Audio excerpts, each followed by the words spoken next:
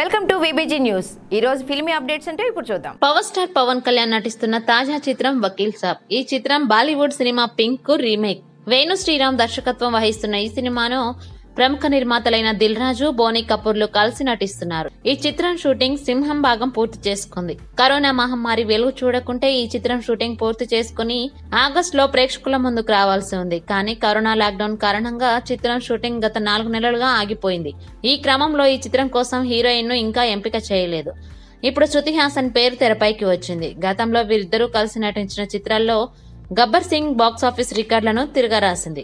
ఇప్పుడు మరోమారు వకీల్ సాబ్ తో కలిసి శృతి జత కట్టనుంది. దీనిపై ఈ అమ్మడు స్పందించింది. అవును, నేను వకీల్ సాబ్ లో నటిస్తున్నా.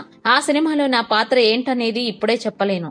నాకు డ్రీమ్ రోల్స్ అంటూ ఏమీ లేవు. ప్రతినాయిక పాత్ర చేయడానికైనా సిద్ధమే. నేను పూర్తిగా సంగీతంపై దృష్టి పెట్టడానికి చాలా సమయం పడుతుంది. ప్రస్తుతం నటన గురించే ఆలోచిస్తున్నాను అని చెప్పుకొచ్చింది. మరిన్ని ఫిల్మీ అప్డేట్స్ కోసం చూస్తూనే ఉండండి VBG న్యూస్.